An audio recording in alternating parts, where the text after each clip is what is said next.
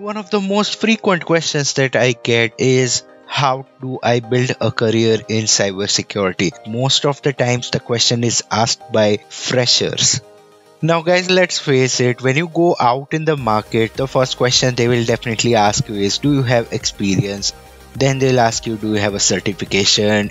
And then you'll say no. And then they'll say, okay, you can apply later. Or simply they won't even get back to you. And then you'll keep on wondering like what went wrong and how I can improve myself. I probably miss a kind of a degree in cybersecurity, and that's how you start searching for maybe a master's degree in cybersecurity, or maybe you start searching for professional certification or some advanced training, etc.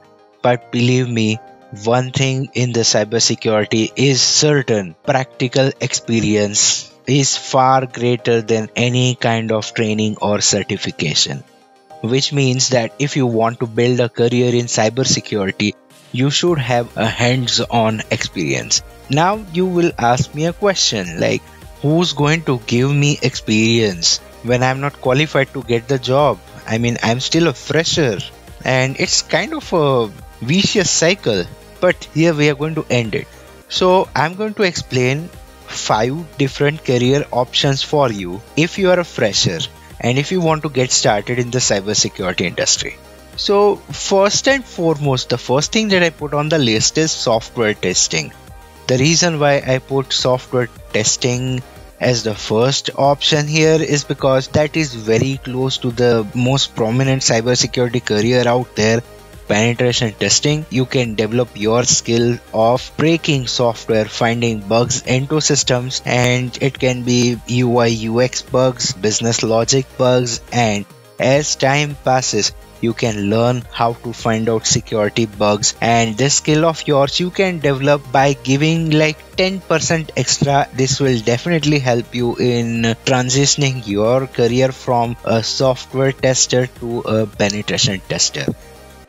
The second option is tech support. Now, you see, when you are providing technical support, 1 out of 100 times you will face an incident of hacking where the website or the server has been hacked. These kind of small incidents would definitely make you interested into how this hacking thing happens and what you can do in order to avoid such incidents in the future. This will help you go in incident response. Well, it's a huge career out there in the incident response, which is not like something like penetration testing.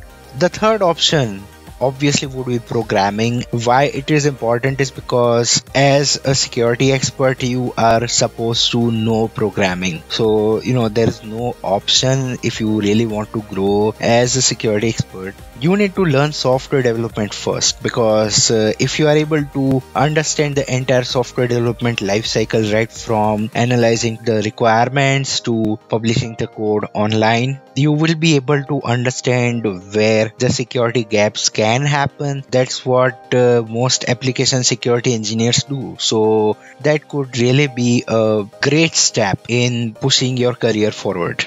The fourth option, and probably also my favorite because I started my career that way, is called teaching. Now, why teaching? It's very simple. When you are teaching, you are able to grasp more and more because you have to be totally clear about the things in your mind before you try to show it to someone else. You don't even need to teach at a university or something. You can just get started with a YouTube video, learn something from a tutorial online, and then start creating videos and share them in your group of friends and see how it works out for you. That should help you understand as well as advance very quickly compared to every other options that I've stated earlier.